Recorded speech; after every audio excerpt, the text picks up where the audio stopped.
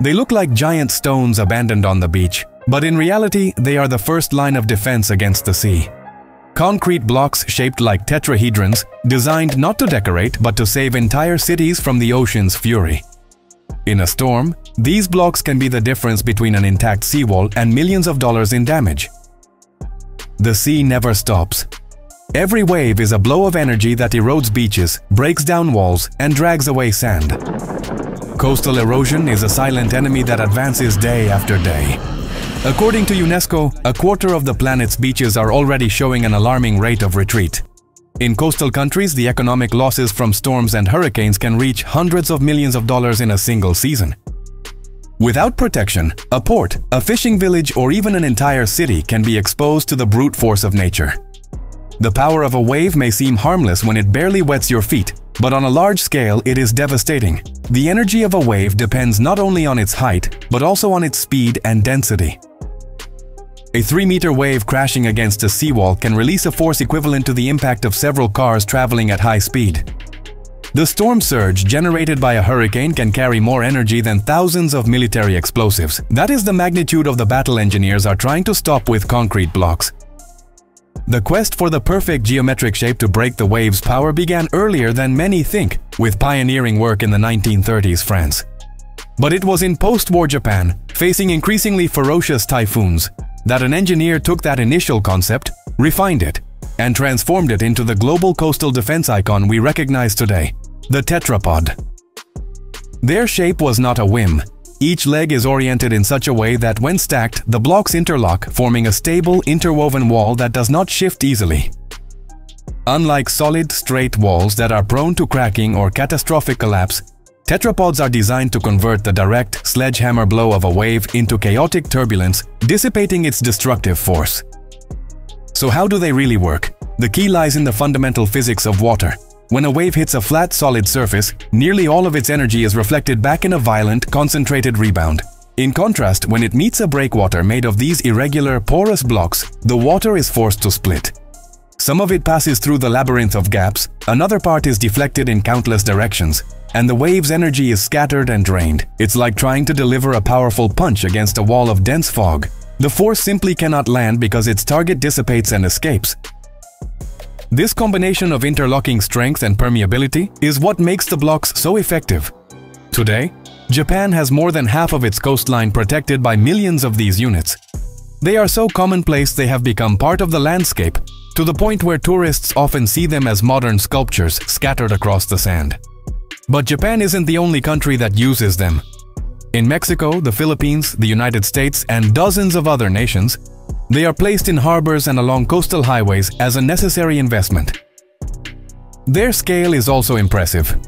A single block can weigh anywhere from 1 ton to over 25 tons. It takes thousands of them to cover just 1 kilometer of coastline.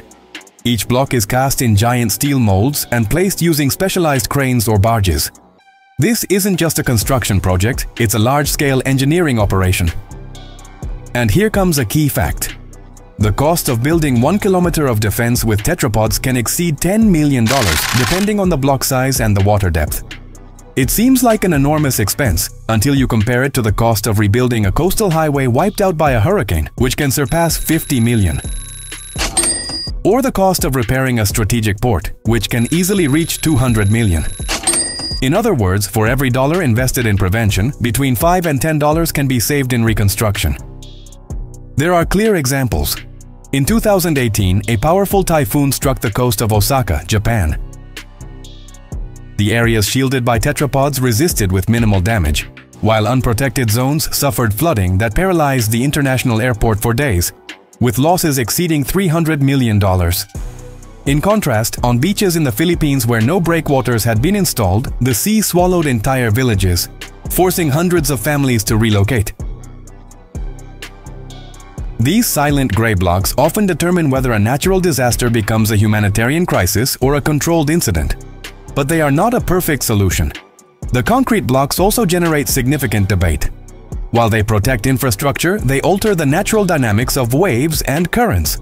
This means that the erosion they stop on one beach can be transferred kilometers down the coast, affecting other coastal zones. Environmentalists point out that, in the long term, this engineered solution can create more problems than it solves. Furthermore, manufacturing and placing them requires enormous quantities of concrete, with an economic and environmental cost that cannot be ignored. The invisible impact of these structures lies underwater. There, the turbulence generated by the tetrapods changes marine ecosystems. Some species find refuge in their cavities, transforming the blocks into improvised artificial reefs.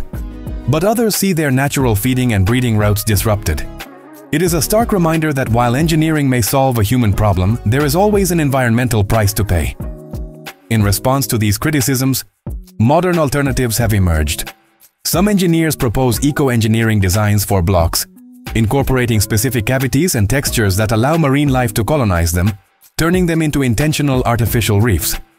Other solutions look to hybrid approaches, combining traditional engineering with the restoration of natural defenses like mangroves, dunes, and coral reefs, systems that have historically been the most effective and sustainable buffers against the sea. In countries like Indonesia and Mexico, experiments with these techniques are already underway, blending concrete with nature to find a better balance. The debate is global. Some experts argue that covering coastlines in concrete is fighting the inevitable. The sea will always find a way to reclaim its ground.